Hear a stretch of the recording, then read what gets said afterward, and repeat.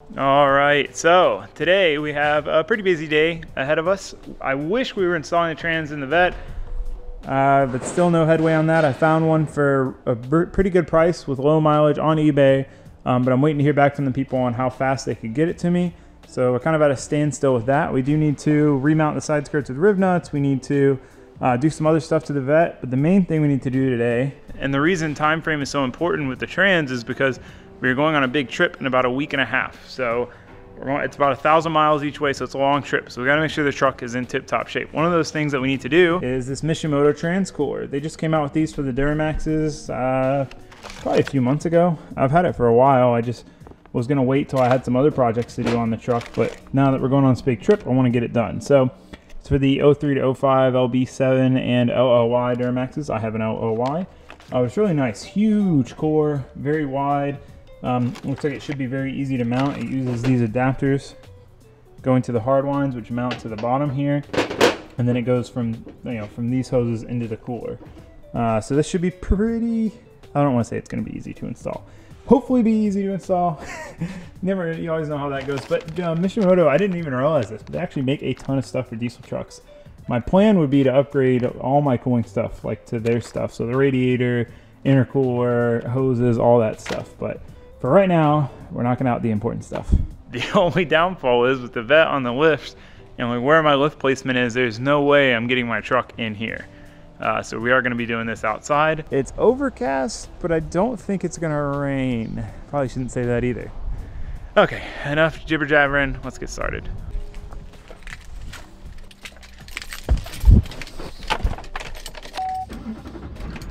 I can't wait to do intake, exhaust, and tune on this truck. I'm hoping that I'll have a little bit of time between when we get back from this trip and when the Miata is done from paint to knock that stuff out, if I can get all my ducks in a row as far as getting the parts. But like I said, intake, exhaust, tune, and then I'd like to do the Mishimoto cooling stuff and like PCV reroute and EGR delete. That's pretty much everything I want to do to this truck. I'd like to do a 6-speed conversion, but I feel like it would take a lot of driving for the gas mileage to make up for the cost of the conversion body, so I don't know. Those of you Duramax owners out there that are watching, give me some input. What exhaust, what intake, what are your thoughts on all that stuff? As we've learned with the Z's and the Drift Vet, stock is reliable. It's pretty much always the case. The closer you have something to stock, the more reliable it's going to be. At least as far as drifting and cars go, it's something I've learned. So with trucks, is it the same way? Or is it the EGR delete is necessary and the PCV route is necessary? I know the intake elbow, it creates a hot air spot or something. It ups the IATs, which ups the cooling temp because it heat soaks the radiator after the intercooler gets heat soaked. I know all that stuff. So I'm curious, your input is, am I gonna make it less reliable by modding it? Because the goal would just be to make it more reliable and make it sound cool. Anyway, still jibber jabbering when I'm supposed to be working, so let's get to work. Kind of a scary sight. Got my truck in here, I'm about to tear it apart and make it undrivable, and then my vet is taken apart and undrivable. So I think the first steps is just rip this off, rip the grill off, try not to break any of the clips or break it, and then we'll have access to the trans cooler.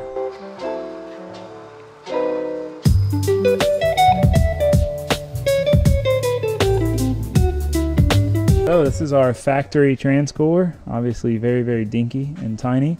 Looks like our new one mounts to here, I think. We'll see. We gotta start taking it apart. So fluid will come out, so we gotta try to figure that out. We gotta get these little clips off. The other trans cooler I saw, you have to make brackets basically and mount them and stuff. So it's cool that it utilizes the factory one. Okay, so now we just gotta figure out how to get these clips out without breaking them. That's gonna be the hard part. Oh yeah. Oh, supposedly they're spring loaded and they're gonna go flying, so you're gonna have to try to retain it. We found the clips. God, you guys can't see anything. They're just hidden under this little cover, so pretty simple. Oh, is he gonna get it? Is he gonna get it? Oh, oh, woo! Daddy Taylor is woo, woo, woo, woo. Okay. Sorry, I'm excited, man. Why are you not excited? I forgot. This is so much fun. There you go. There you go. Taylor Ray exposed. He makes me work on his truck and never pays me. All right, got the hoses attached. This is how they go. Again, these are still loose, so we'll pop the old one out pop the new one in. Should be easy. Ben got this super sick Miata in. This honestly is my favorite of all the ones you've got so far. Crashed in the rear. It's just like a, what would you call this type of build? I don't know. Like a typical 16-year-old build.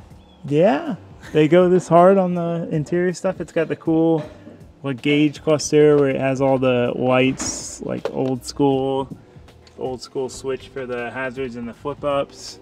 It's got the like chrome AC thing. Okay, I don't know. I just think it's cool. It's a nice grip royal wheel. Oh, I need to try this on my. Oh, damn it, car's not here. Subs, yeah, look at the subs. I got kickers, brother. Hell yeah. I'm still blowing out my AC stuff and intercooler and such, and then we'll be throwing on the transcooler.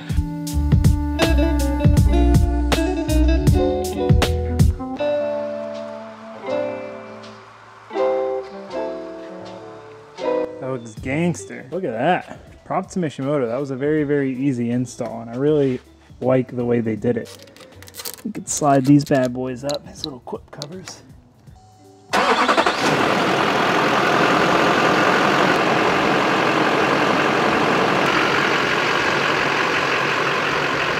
Should have just done this outside in the first place. Hell yeah. And that looks, it looks so sick in there. It's just such a really nice design. They went wide instead of trying to make it tall and having to redo all this. Like, you just use all the factory mounting brackets. It just makes sense. So I'll pop the grill back in here and we'll be done for the day on this. Well, that was easy. Truck's all back together. You can kind of see it poking through there. I can see it, but I don't know if you guys can with the overexposure. This is one of those projects where on paper, I'm like, this is gonna be easy. But then I know how this all works and I'm like, I'm gonna run into issues. It's not gonna be easy. So I kind of planned out this big chunk of the day to do this and we're done. It was easy, which is sick though, because that means we got time to do the oil change and a couple other little things on our list to get this thing ready for this big trip. We've got some more stuff to do, waiting on parts for that. The reason it's such a time crunch is because I've got to get the trans back in the vet. Well, get a trans, put it in the vet, or get that one rebuilt, put it in the vet. Gotta get that done, put angle on the vet, build a handbrake handle, and do a few other tinkery things to get it ready for the end of the giveaway, which ends in about a week and a half, which is the same time as we're going on the trip. Which I also have to prep the truck and prep the Z for. So we got a lot going on over the next week and a half. But it kind of works out because the Miata's at paint, so I wouldn't have stuff to do otherwise. So I'm not complaining. I don't like not having anything to do. To me, it's like way worse than having a bunch to do. But that being said, Drift Vet giveaway, week and a half left. If you're interested in supporting the channel, if you're interested in cool Drift Vet merch, if you're interested in cool just garage built merch, like all the other merch we have, every $5 spent gets you an entry, and you get a chance to win the Drift Vet, which is sick. I'm gonna miss it. I'm gonna miss it. But whoever gets it is gonna love it because the thing's sweet. So if you guys have been on the fence about it or whatever, now is a really good time because it is gonna end very soon. And just a huge thank you to everyone who has entered thus far. You guys have been a huge help in supporting the channel. I have faith that we're gonna hit our goal, and hitting our goal means being able to do a budget build. And hopefully, you know, we can sustain that by selling or raffling or auctioning or whatever each one, you know, and building the next one. The only problem is I can't figure out what I want to do that I wouldn't want to keep. Give me some input. What should I do? Everything that I have the desire to build, I'd want to keep, and I can't do that. That's the whole point of the thing. So I don't know. But anyway, we got to go to Walmart. I got to get oil. We got to go to Lowe's and pick up the rest of the stuff for phase 2 of the old house renovation. Ben's going to buy the rest of the stuff that we need, and we're going to try to finish that up probably starting after we get back from this trip. So that'll be exciting. We'll finally have the house done. I know you guys are interested in that, so I'll bring you guys along with us for the shopping experience. Every time I come to Lowe's, I feel like there's some tools that I need. Start on the exterior designer, so I came up with the iron frost. You're kind of between that and this shark fin, but I kind of like the iron frost better. And then blizzard white. Or blizzard fog, which is just like a really white, not something like cream to it. I think that goes well with the iron frost. Yeah, maybe, I don't know, shark fin's looking pretty good too. That's a big boy. That's nice, how wide that is. We're trying to figure out closet shelving, but it's confusing. There's so many options. We got pink colors for the bathroom. Check out. That's a pretty good haul, brother. Jesus Christ, man. I'm sorry, dude. Ben can't handle anything that's 10 foot long, apparently. Yeah, so we got our shelves, we got our track for our shelves, we got our paint things, we got paint rollers, we got paint, got long paint roller things, got brushes. Ben's gonna start doing artwork, so that's exciting. It's gonna be one hell of a week, guys. Yeah, this is gonna be great. All right, I got some Rotella T6 synthetic. I went synthetic just because it says it is suitable for replacement of 1550 mineral and synthetic base. So it calls for 1540, but 540 synthetic is supposed to be suitable. So just wanted to go with synthetic, try to take care of my truck. Ben found these off that car. This is why I think that car is cool. I had a bunch of cool little stuff on it. This little cool Miata pedal covers. So I'm gonna put those on my car whenever I get it back. I just bought a AC Delco filter off Amazon. Apparently these have like a drain back valve or like a low pressure bypass valve or something for cold starts. There's something specific about this that needs to be right. So I went AC Delco, which most of you know AC Delco is like GM's OEM brand, basically. Andy. Hey. Hey, shop kitty. The viewers haven't seen you in a while. She's still timid with the shop. It's okay. Don't go under there. There's oil. Current situation. Whoever put this oil filter on tightened it unbelievably tight. It's still not coming loose with a screwdriver all the way through it. Why did I have to talk about simple jobs being simple and not being simple normally? Why did I have to say things like that earlier? Why? Why would I do that to myself? Okay, well, never thought the oil change would be the hardest part of today's projects. I can't say that because today's projects aren't over yet. I basically had to hammer a small flathead in, pull it out, and then hammer a big Phillips head in, so it was this one. So it was thick enough to not just flex, because I bent this one and then went to pull it out and pulled the handle right off it.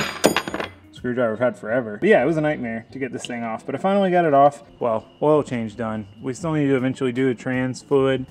But for now, it's topped off, it's solid, trans cooler, truck, semi-good. Still gotta do brakes, still gotta do trailer stuff, but that's okay. Moving on to the vet. So what I wanna do is I wanna pull these side skirts off and just remount them with rib nuts, which is a more permanent solution. Up here you have the factory bolts. Oh, you guys probably, yeah, you can see that. But then I self-tapered it over here, and occasionally they'll wanna pull out if it like if you scrape over a speed bump or something. So we're just gonna make it a little nicer with rib nuts. The only reason I didn't do rib nuts in the first place was because I didn't have any, but now I have them and they're my favorite thing ever, so we're gonna try it out. All right, I got them rib nutted in all the way around. They feel much sturdier now, which makes me happy. So when you get the car and scrape over speed bumps, you'll be all right. We're doing the shelves. I'll show you guys Ben's shelves. Pro Shelf Builder. So we ended up going with the track. It just seemed like a nicer way to do it. It's like more modular. We can pick and choose where we want to put it. So Ben got his up while I was trying to get my oil filter off. Look at those sweet boots, those sweet Dickies boots. Whoa! Ben's a shredder. Ben's a shredder. Those are what I wear when I drive. So for mine, we've got one long one that's going to go across the top basically. And then we'll do 4 on the left side. So I can hang my clothes here, and then I have shelf for shelf stuff.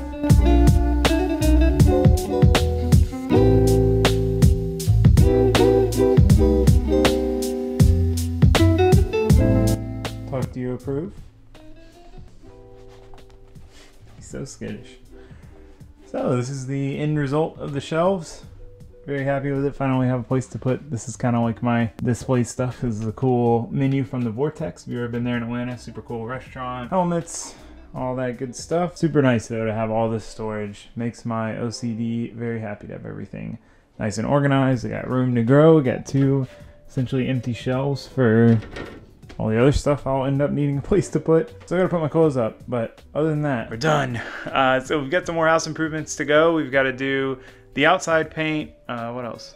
Like windowsills. Ben, what else do we have to do? Blinds, baseboards, paint the bathrooms, and the counters. So we don't have that much left to do, but once we're done, it'll be pretty cool. It'll be a completely different house. It's been a fun project. We were just talking about it because it's like, it's so much easier than working on cars, and there's so much more like gratification when you're done, because it's like we went from a shelf with no closets, a closet with no shelves, to a closet with shelves, and it took like an hour, no problem. So anyway, that's gonna be it for this video. I'll see you guys tomorrow. I got a bunch more random stuff to do tomorrow as well. So I'll see you guys then. Thanks for watching. Thanks for subscribing. Goodbye.